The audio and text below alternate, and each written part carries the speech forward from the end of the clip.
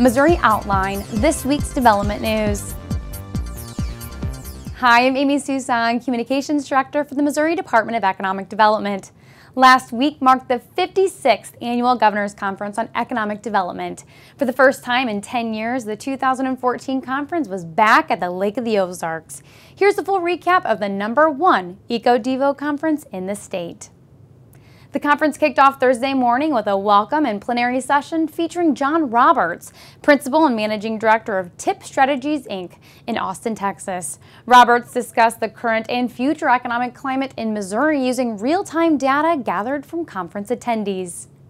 Thursday's luncheon featured a panel of speakers that gave an inside look at how businesses make project decisions. Featuring several Missouri executives and business experts, the panel provided valuable insight into all the considerations and issues companies face when paving a path for growth, including the value of an educated workforce and how technology has changed their business practices. The conference also featured 12 informational breakout sessions with topics ranging from tourism to energy to exporting. Some of the most popular sessions included one regarding what makes successful communities successful, and another that discussed strategies for business attraction.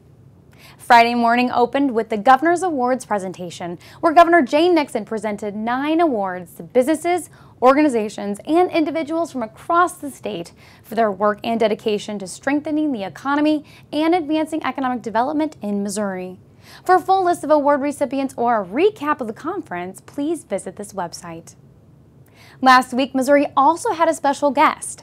Best-selling author Thomas L. Friedman attended a Hawthorn Foundation Luncheon and provided insight about the changing economic landscape in today's society and presented key tips to remain competitive. For the full news coverage, please visit the Missouri Outline webpage at this site. And that's what's going on in this week's development news.